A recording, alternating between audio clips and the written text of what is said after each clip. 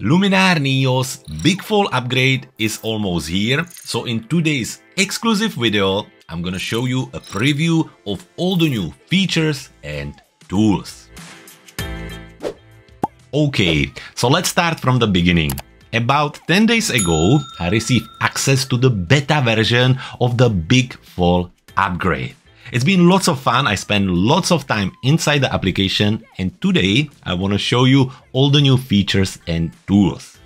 But before we do that, quick information and probably important information.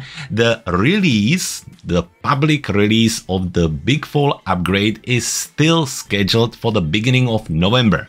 Now, at the time of recording of this class or video, I don't know the exact date, but I'm assuming that in 2-3 weeks, it will be on all of our computers. Now, in the meantime, let's do the preview of all the new tools, starting with the sync between Luminar Mobile and Luminar NEO. So how is it going to work? Well, ultimately, it's as simple as having the same account for your Luminar Mobile and Luminar NEO. I mean, same email. Once you do that, you sync the two together, and then it's really straightforward. You take an image with your mobile phone, you take a photo, then you edit it on Luminar Mobile, use all the different tools, and when you finish, just come back to Gallery on your mobile phone, and by doing that, it will automatically be uploaded, the photo as well as the edit, to the cloud and ready to be synced with your Luminar NEO. Once you do that, it's time to move into Luminar NEO on your desktop. Here we are in the catalog module where we're going to be focusing on our shortcuts.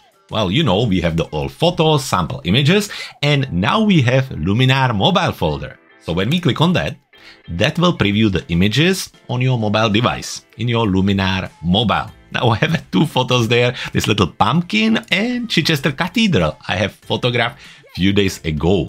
Now, it's important to know that the image will not be automatically imported into your Luminar NEO. You need to do that. And that's a good thing because we don't want to clutter our computer.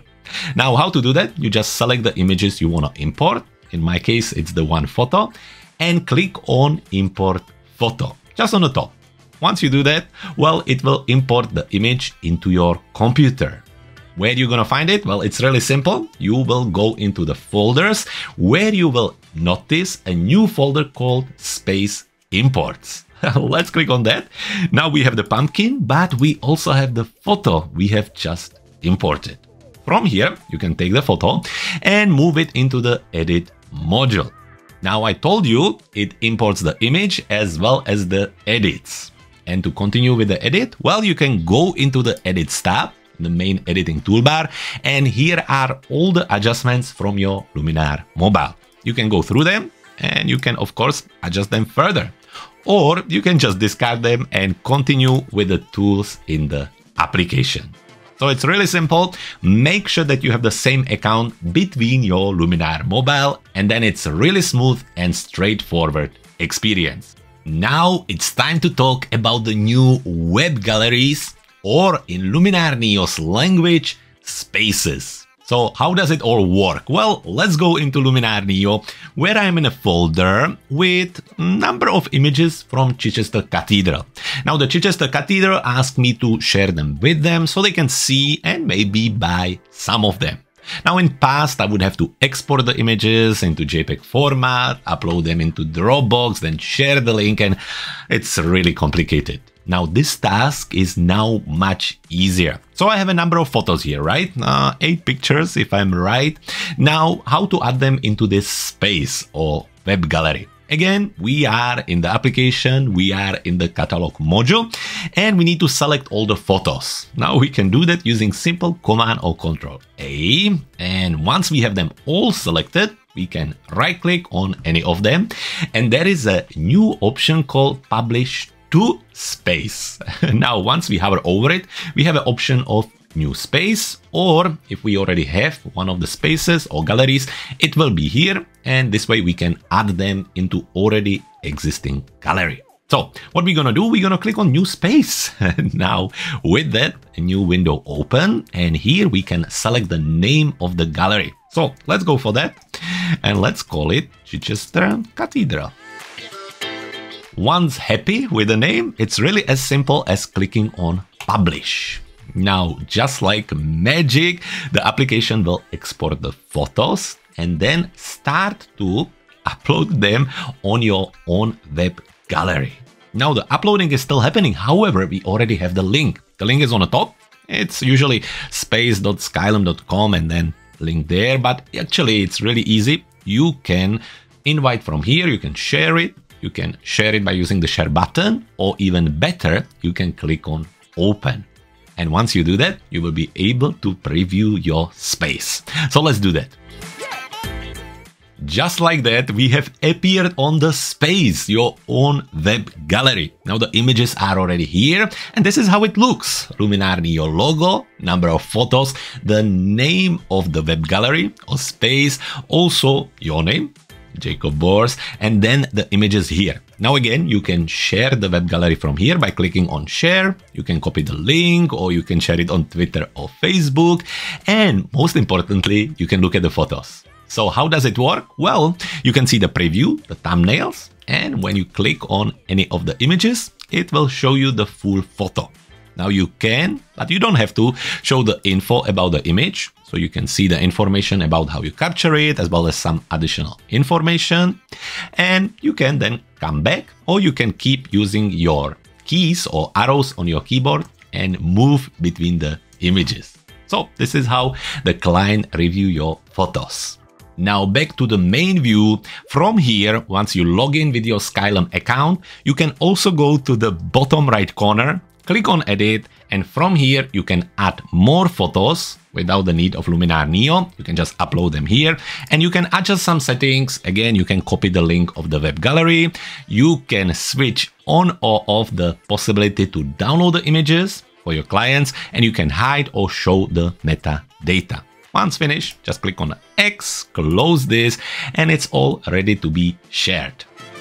Finally, in Luminar NEO, still in the catalog module, here on the side, on the left side of your screen, under the albums as well as folders, you will notice a new area called Spaces.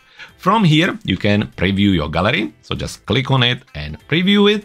And again, you can add new images inside of the space by simply, for example, if I just drag one, you can drag and drop it on the actual space and it will upload automatically. Now let's leave the cloud and sync behind, and let's move on to some new features and tools.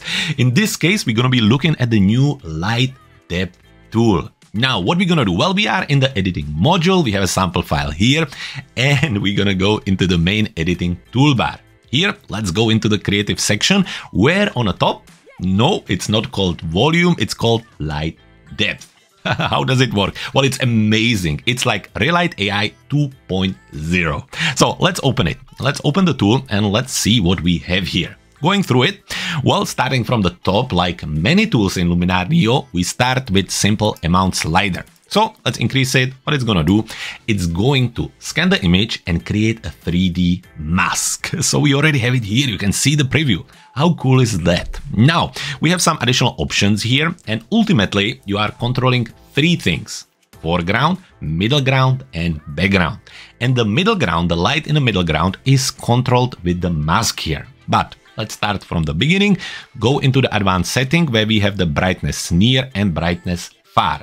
You already know that one. You've been using it in the Relight AI. How it works? Well, brightness near, you can just brighten the foreground or darken it. And similarly, for the brightness far, the background, you can make it darker or brighter. Works, right? So let's go for that. By default, it's on -50. Again, like in Relight AI, we can make the foreground or the background warmer. So let's do that. Let's warm up the foreground. Or you can make it cooler. You can make it cooler by bringing the slider down. After this, now it's time to look at the fancy bit, and that's our 3D mask. Once you hover over, you will see a controller where you can go up and down. So let's see. If we go up, we're gonna move the light, keep an eye on the image, we're gonna move it towards the back. And when you move it forward, closer to you, you will move it closer to you. You can see how the light moves through the scene. I think it's incredible. Now, not only that, you can also adjust the width of the light. Now, how to do that? Well, you just use these little sliders. So you can make the light very specific, so very narrow or very wide, just like this. It is up to you. And I think this is absolutely amazing. Already the 3D mask is amazing, and the fact that you can move it between is absolutely epic. So let's add the light somewhere around here. Additionally, you have an option to add some softness, which I think works really well as well. And again, you can, of course, control the warmth of the area by adding a little bit of warmth, which I think works very well, or yeah, making it a little bit cooler. It really depends on the scene. Well, of course, when you finish using this specific tool, you can still adjust the amount using the amount slider. And on top of it, just like most of the tools in Luminar NEO, you can use the masking and all the available tools here to adjust the areas of the tool and of the enhancement. And it's time to talk about the second new tool, which is the restoration tool. Now we should play some kind of drum rolls because this feature has been highly requested since I've been with Skylum and Luminar NEO. Okay, so how it works? Well, we are in the catalog module where we are focusing on the right side, looking at the enhancement tools section. Here we have the restoration tool, so just click on it and open it. Now the use of the tool is really straightforward, just like with all the tools in Luminar NEO. You just take your photo, you drag and drop it on the tool, you make simple selection, so we can choose between remove just the scratches, add color, or do both of it at the same time. Now with that, let's go for the full thing. We're gonna select the full and simply click on restore. Now the application will start the restoring and coloring process. Now, depending on your computer and on your image, this may take between 30 to, I would say, about 90 seconds. Once it's finished, it's gonna be placed into a new folder called restoration. And just like magic, it appears there. How about that?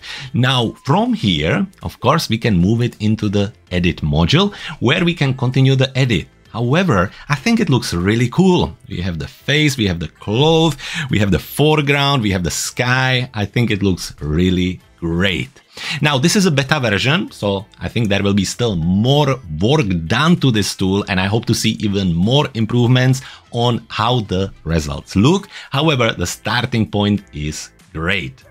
Now, talking about photo restoration, the editing, the restoration is only a small part of the whole process. The process starts with preparing your photos, scanning them, preparing them for the edit, and then editing them. Then, of course, exporting them and maybe even printing them again. And to help you with this process, we have created a brand new masterclass, a restoration masterclass. With 15 lessons, I go through the full process, preparing your images, scanning them, editing them, fixing them, and getting them ready to give them a second life. Now you can find out more about this masterclass if you follow the link in the description of this video. And if you buy it in a pre-sale before the fall upgrade will be released, you can get it for a special price of $49 together with 2 incredible preset packs for black and white and color restoration to help you with the initial edit. So one more time, the restoration class, you can find out more about it by following the link in the description of this video.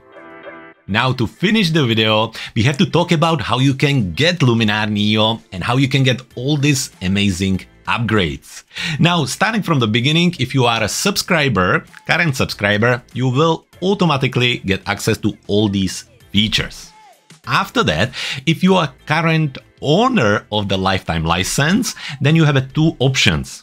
You can get the simple upgrade pass for about $49, and that way you will get all the new tools except the cloud part. You will not get the sync between the Luminar Mobile and Luminar NEO on the desktop, and you will not get the web galleries.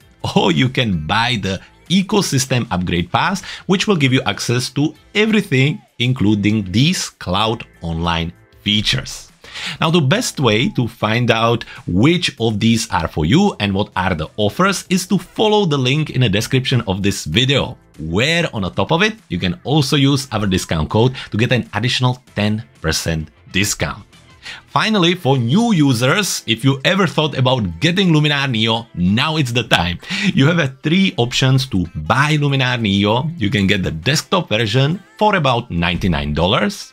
You can get the full license, which will give you Luminar NEO, Luminar Mobile, or the online tools for about $120, $130, or you can get the max license, which will give you everything: Luminar NEO, Luminar Mobile, the cloud features, and on top of it, you will get access to the Creative Cloud or Creative Library with thousands of assets, including presets, courses, overlays, LUTs, and so much more. So regardless which user you are, Luminar NEO is just getting better and better. So make sure that you get ready for this incredible brand new Luminar NEO's big fall upgrade.